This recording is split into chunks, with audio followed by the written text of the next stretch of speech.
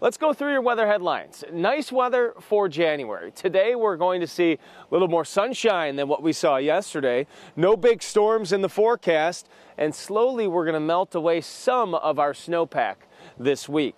Storm 4 Max radar and satellite. Again, you can see the cloud cover here where there's clear skies west of Madison. That's where temperatures are colder, and that's where you're having the fog this morning west of Madison. As we widen the view more, there's a weaker storm system to the northwest of us, bringing a light mix across Montana. That could bring us a little drizzle by Thursday.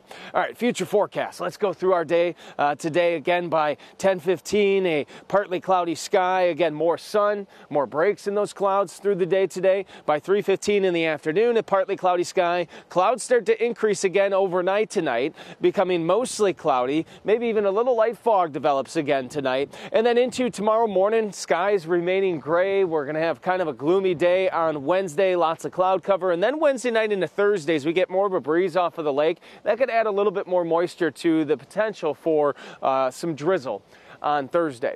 Okay, your forecast for today, partly cloudy and mild, a high temperature of 35 degrees for tonight, low temperature 26 degrees, mostly cloudy with some light fog possible again for tonight. And here's your 7-day forecast. Wednesday, mostly cloudy, a high temperature of 38 degrees. On Thursday, 36 degrees with a chance of some drizzle on Thursday.